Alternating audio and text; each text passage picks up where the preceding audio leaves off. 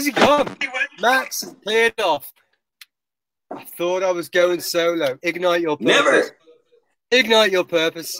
Episode 73. Energy fields. We spoke the last 2 episodes about grizzly bears and baby cows. If you want to know more, yesterday's show, check it out. The day before that, being more self-aware and clocking when our vibrations are low and other people are dragged low and vice versa and things. So Max may talk about the Canmore energy vortex, which is a thing. You may not. What are you going to talk about, Max?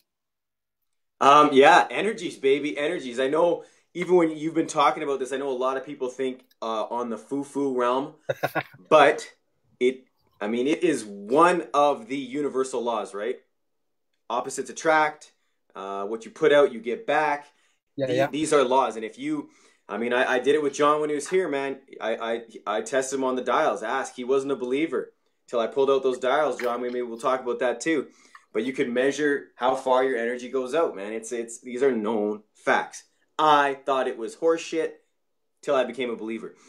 On the physical level, I'll say this. John knows my whole history of 10 years. If you knew me 10 years ago and my energy field and who I rolled with to today, I don't even hang with the same people. Like I don't even know if there might be 1 or 2 I still vibe with. But and we've heard the saying, if you get money or if you lose money, you change or they change. No, it's how you operate and what you put out that attracts, right? You're attracting and you're repelling. And for me, I totally do not hang at all with the people I used to because my energy has changed so much. And you also, once you become accustomed to this, you can feel other people's energies. There's rooms at parties I won't even walk into because I kind of walk in the door and I'm like, whoa, these ain't the people I need to be chilling with. You know what I mean? So it's a thing. It's a thing. What you put out, you get back. It is a fact. It is that simple. John. Well, as I was wondering how we were going to tie all these conversations together, I've made some notes. If I look down every now and again, please excuse me. John's always prepared. I sat down 5 minutes before this and thought, how can we bring it together? So we know everything in the universe is made out of energy. We are energy. It might appear as skin and bones, but when you can photograph with a special lens and camera, plants and humans and animals and of energy. So if you look at some dead food, microwave meal versus a nice white melon or some mango or something, you can see the difference. And I was going to say, we did this test with Max last year. We got the rods out and it was walk to me thinking of your best creation, your most amazing things. And the energy field kind of bounced way out. And then doing the same thing, thinking about something negative, I almost touched Max. And before that, I was aware of it, but I kind of thought it was a bit of bullshit. It was a bit woo-woo, a bit foo-foo, however you want to describe it, but it is there. Since then, I'm now much more aware of how I am. That's good. What you're saying in your head. Pardon? And what you're saying in your head, what you're thinking. Yeah. And because I'm now aware of how I'm feeling and what I'm thinking and how I'm saying and how I'm behaving, I can now influence other people by my behavior, whether I choose to be positive or negative, by listening to people, by actively engaging with people, but not engaging with the negative comments and negative thoughts. So turn it over. And this helps the people around me, I hope, whether they know it or not, but it also helps me.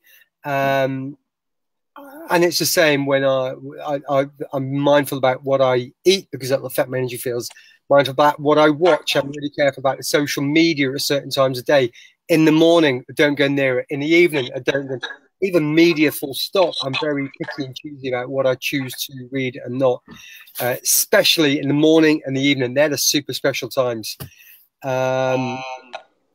Getting outside, touching the earth, getting your shoes off, walking on the beach, walking on the grass, just getting it's all connected. I'm rambling because I'm a bit short on time. Emma knows when I'm meditating and when I'm training. She just knows. I could get up in the morning, go downstairs with the intention of doing both. And if I've not done it, I just know. She doesn't even have to ask me. So that's that. So try and give you a takeaway from this, as we often do. Sorry, Max, I'll give you a chance to say something in a second. Sorry. If you can catch the next time you get in the funk, in the mood, in the groove, you're just not great. Try and catch yourself. Try and clock it when you're pissed off and funked off. And when you do that, give yourself 90 seconds to catch your breath, to stop, to look at the situation, almost take yourself out of you and kind of look down on the situation and try and bring something out of it that you can appreciate. Whether that's you can see what's going on, you can hear what's going on, you've woken up and your body works in the morning, whether you're just grateful for being a human being because you could be a fucking tree or an ant or a piece of soil or whatever it is. So whenever you get in a funk, just try and step back within 90 seconds. What can you appreciate from that situation? No matter how tragic or terrible it is, there's always something you can pull out of it. And you stop the suffering in its tracks right then. Max? Can I add to that? I'm going to add to that, John, as well. Yeah. And it might not be just you. We're talking energy field. So pay attention to yourself, obviously, first and foremost, then who you're around. Maybe let's say you're at work and one of the crazy social media sites is on or media's on and it's blaring and it's in your back, it's in your subconscious mind. Maybe there's somebody around you who's going through something horrible and their energy is plopped onto you. I spoke about this earlier about what's going on in the universe. That shit is legit. Pay attention to everything that surrounds you. And also some homework for you guys. I can't remember his name right now. Dr. M. He's a Japanese doctor. Everybody's heard of this, I'm sure, where they do the test of the water droplets.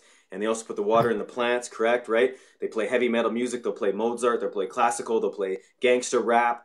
And that water, when it freezes, right, John? You know what I'm talking about? Even just writing love or hate on the side. Correct.